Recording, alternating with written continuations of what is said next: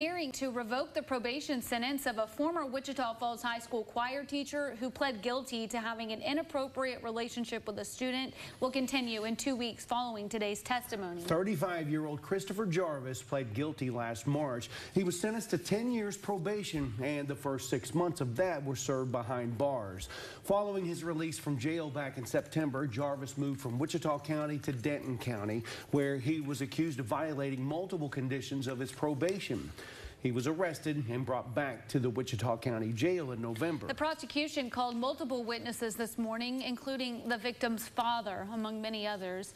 The state rested its case just before 11:30, but before proceedings continued, Judge Meredith Kennedy announced that due to scheduling conflicts this afternoon and the amount of testimony expected from Jarvis's defense, the hearing would continue on Wednesday, January 17th. For an in-depth look at today's testimony, just click inside this story over at Texomashomepage.com.